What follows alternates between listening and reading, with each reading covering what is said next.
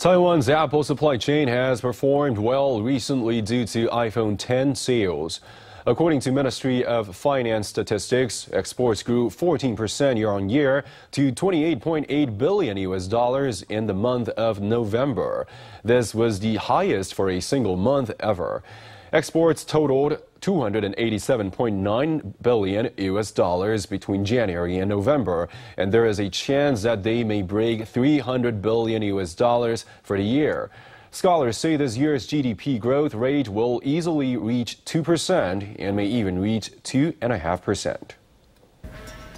The iPhone X is in short supply, with Apple moving 12 million units in just 4 days.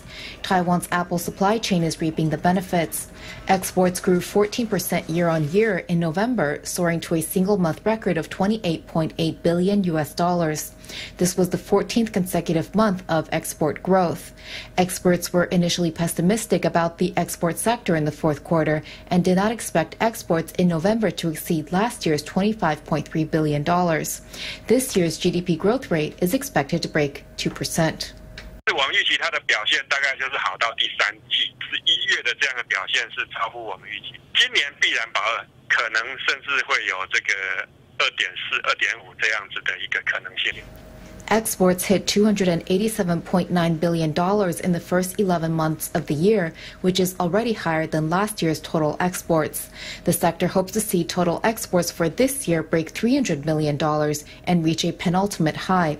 With demand expected to rise further in December due to Christmas season, this year could be a good year for Taiwan.